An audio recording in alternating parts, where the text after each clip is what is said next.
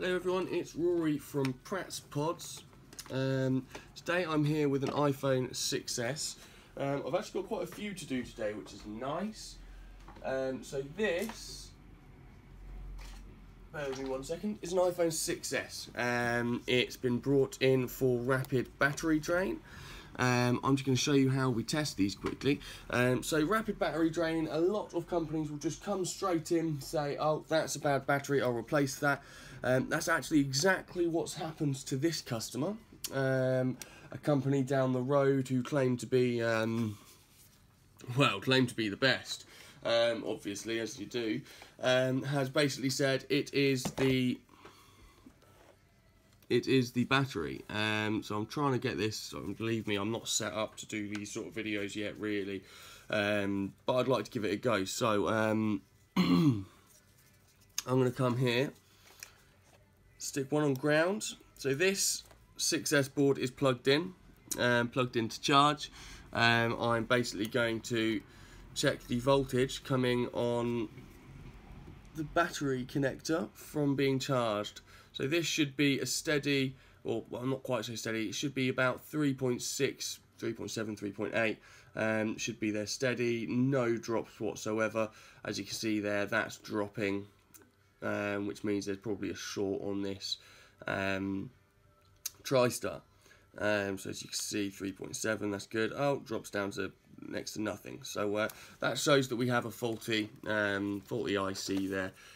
Next, what I'm just going to do quickly is turn this round. Let me just focus on my microscope here. I'm just going to check the voltage coming out of a couple of lines here.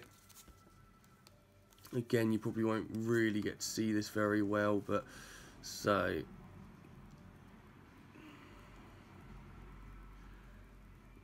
that's the 1 volt 8 line, and that line drops from 1.78 to 0.6, so that's obviously bad. This line is the 3 volt line, which is 2.97 and drops to nothing. So there's obviously something going wrong here. Now, I'll be totally honest, I'm not entirely sure if this one's going to be Tristar or Tigris. Could be either. But what I'm going to do to start off with is I always peel back, and there's a bit of metal here in the way of Tigris, so I'll always peel that up first and then I'll cut it later once it's all tested, or I can push it back down if needs be. So first things first, get it on our preheater. I mean, you don't really have to use a preheater for sort of such a standard repair as a Tristar, but it's good practice, so I'll make sure I'm always using these. It just basically means I'm not going to cause any further damage to something else. Now, excuse me, I'm going to have to open the window, get the fume extractor out there. So this is going to get noisy in just a moment when I turn on the fan and the heat gun and everything. So here we are, preheater set to 160, put some flux around the Tristar while that's warming up. I'm going to find the replacement IC, it should be just here.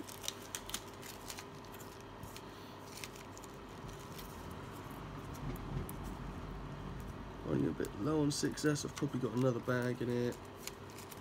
And considering I've got another 6S, I've got a 7.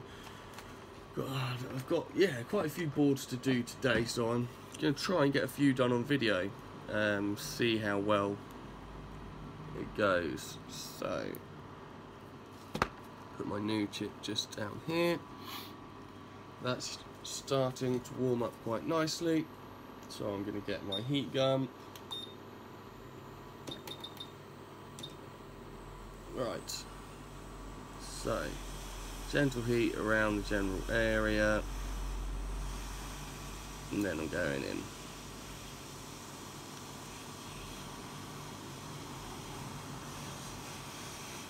Here we go.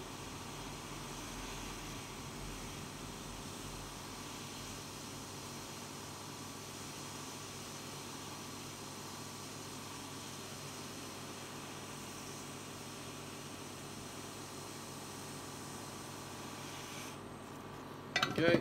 And there's that off. Put that in my bin pile.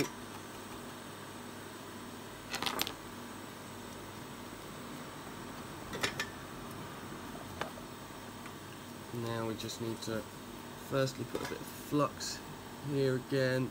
Then I'm going to clean up these pads by adding a bit of leaded solder. Clean them up so it's ready for a new Tristar icing.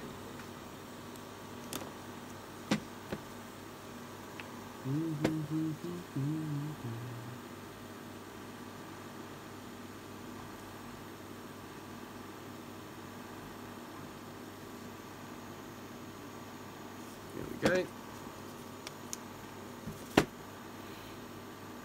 That is nice and clean now.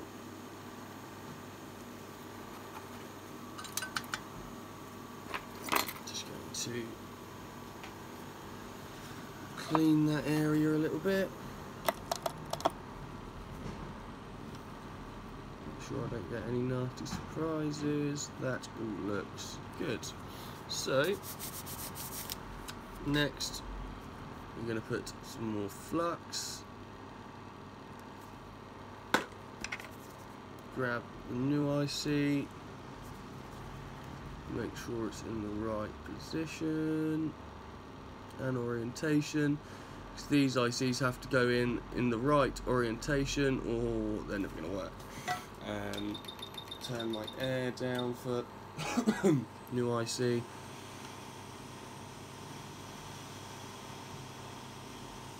we go, that's in a good position. Now heat that up.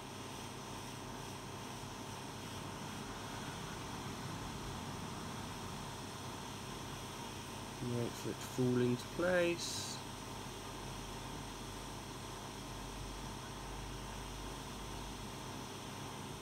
And there we go, I think it's just moved.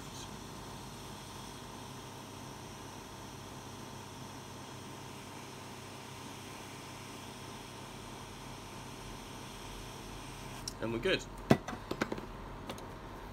Turn that preheater off. Let that cool for a minute and then I'll give it another quick clean. I just don't want that IC to move around while I'm cleaning it. There we go. Just have to make sure it's bonded there properly. So now I can plug that charging port back in. Let's get rid of this for a second. See what readings I get now.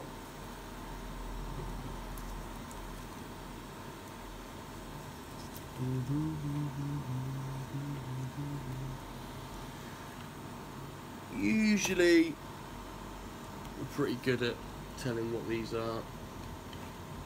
Well, it's pretty common that it's just Tristar. On the rare occasion it will need Tristar and Tigris. Hopefully for this video's sake it's just the one. So one on ground, one here, 3.7. And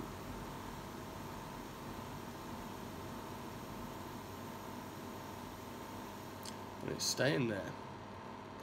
No shorting, no drops. That to me is looking very good. 3.7, it's staying around there, it's not jumping around too much, and it's not dropping. So I would say that's one successful Tristar replacement on a 6S. I'm just going to check these two lines that I checked beforehand as well. Make sure they're not dropping anymore.